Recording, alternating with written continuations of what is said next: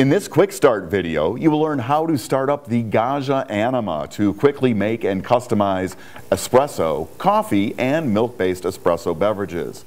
Topics covered include turn on and initial setup, adjusting the coffee grinder, water and beans, coffee strength adjustment and using pre-ground coffee, coffee temperature adjustment, how to make and program coffee drinks, and using the pannarello wand for milk-based espresso beverages.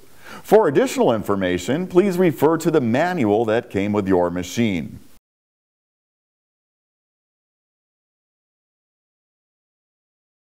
The power cord attaches at the back of the machine.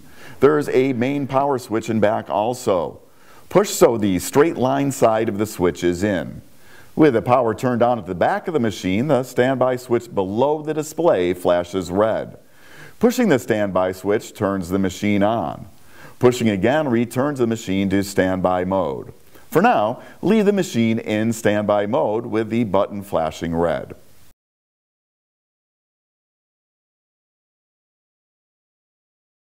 Please note, it is normal for the first few coffees to be weak as the Anima's adaptive brewing system self-adjusts and when making grind size changes. Do not use coffee beans with an oily surface or flavor coatings. These may clog internal components. Use high-quality coffee beans with a dry surface. The Anima's ceramic burr grinder will not operate with the bean door open. This is a safety feature for machines in the United States. Prior to first use of the Gaggia Anima and before adding beans, use a provided multifunction tool to adjust the grinder to the medium grind setting. This allows beans to properly enter the grinder when first used. To adjust, push down with the tool and turn to line up the yellow indicator line to the middle of the 5 grind size dots. After brewing a few coffees, you can make further adjustments to the grinder. If you tend to drink longer coffees, a medium to coarse grind setting is recommended. For espresso, we recommend a finer setting. Be aware that depending on the coffee used and coffee strength, a very fine setting may cause a slow or no brewing condition. Should this occur, adjust grind to a coarser setting. It is very important to adjust grind size in 1 dot increments only and brew at least 1 coffee in between each grind size adjustment. Please note it may take a few brewing cycles to obtain the full results of grind size changes as the Anima's specialized adaptive brewing system self-adjusts based on extraction analysis.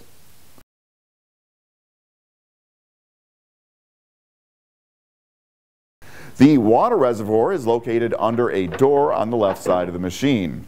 Prior to first use, rinse the reservoir and fill with water. Replace the reservoir in the machine. Press the standby button to turn the machine on.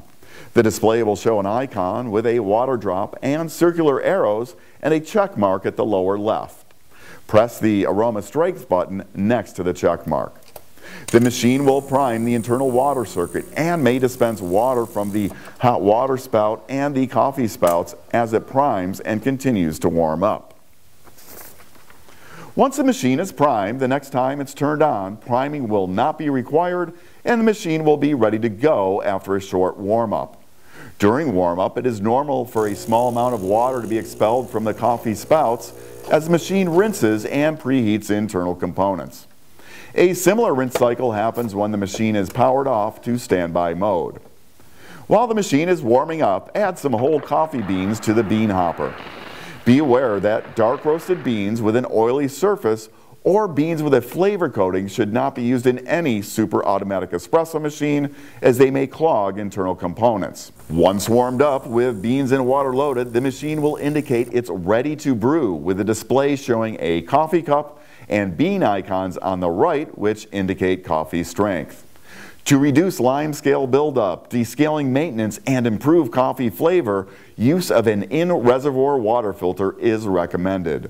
The Gaggia Anima uses the Mavia Intenza Plus water filter, which is sold separately. Please note the Anima must be primed and the filter pre-soaked following package directions prior to installation in the water reservoir.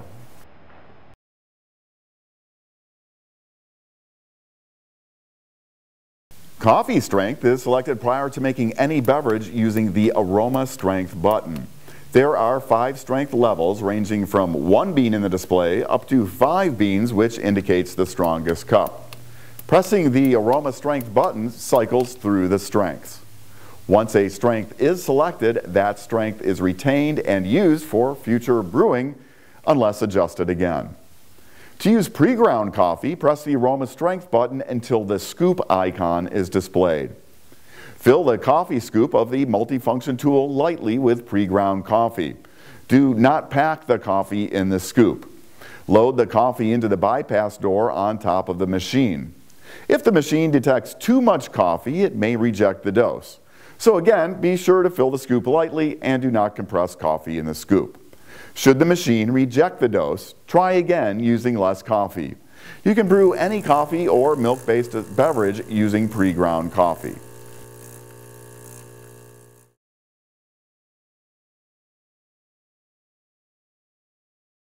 Coffee temperature is selectable in 3 levels and is set in the menu. Press the menu button to access the menu. Then press the check button to enter the menu. To adjust temperature, use the up and down arrow keys, which are the steam button and menu button, to set your preferred temperature. Once set, temperature will remain the same for all future beverages unless changed in the menu. To save your temperature setting, press the check button, which is the aroma strength button. To return to the main screen, press the back button, which is the espresso button.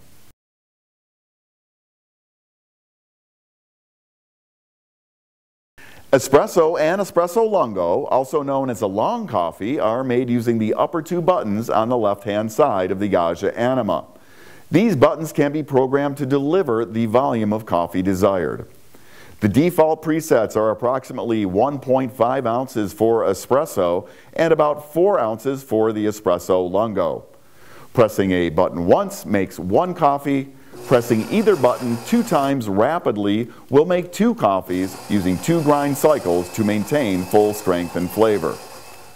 To program either button to deliver a different amount of coffee, press and hold a button until memo appears in the display. Once the desired amount of coffee is dispensed, press the aroma strength button with a check mark next to it to stop coffee delivery and store that amount. When reprogrammed, a button will deliver that amount of coffee each time it's pressed until reprogrammed. If needed, coffee delivery can be stopped at any time by pressing the aroma strength button.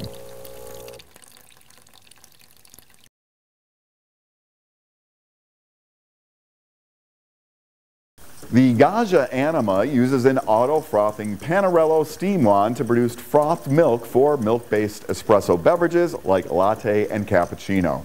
Before using the pannarello wand, make sure that it is properly assembled. The wand consists of 3 parts: a rubber mount, outer sleeve, and an inner plastic piece. When assembled properly, the inner plastic piece lines up with the tip of the outer sleeve to look like this.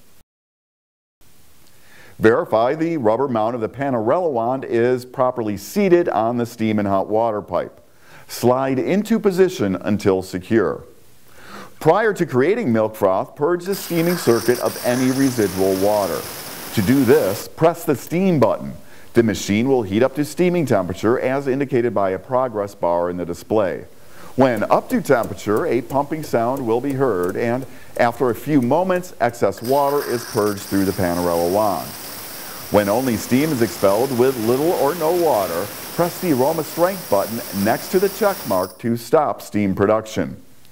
To begin frothing, place the tip of the pannarello wand just below the surface of some milk in a frothing pitcher and press the steam button. For best results, use cold milk. After a short warm-up, steam is sent to the wand and frothing begins. Maintain the tip position just below the surface of the milk. As the milk is frothed, it will expand in the pitcher. During frothing, try to angle the wand to create a rolling motion, which helps to break up larger air bubbles and create a finer froth. As the milk is frothed, you can stop adding air by positioning the wand tip deeper into the milk. There is a small air intake hole on the outer sleeve of the wand. When this hole is below the surface of the milk, no additional air is added.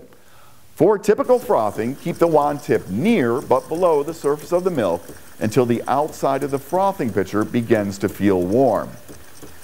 Then lower the wand tip deeper in the milk to cover the air intake hole and continue to heat and swirl the milk just until the outside of the pitcher is starting to get heated to the point where it's slightly uncomfortable to hold.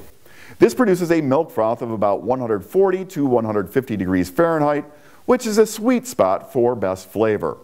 When done frothing, press the aroma strength button with the wand tip still in the milk to stop steam production. Please note the pannarello wand must be kept clean for best frothing performance. After frothing, wipe the wand with a cloth and press the hot water button to rinse the wand internally for a few seconds. When done frothing for the day, remove the wand from the machine, take it apart, and clean thoroughly. Give extra attention to the air intake hole. Milk residue here will result in poor frothing performance.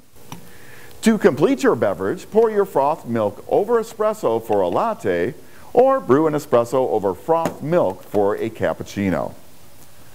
That wraps up this quick start guide for the Gaggia Anima. For additional information, please refer to the manual that came with your machine.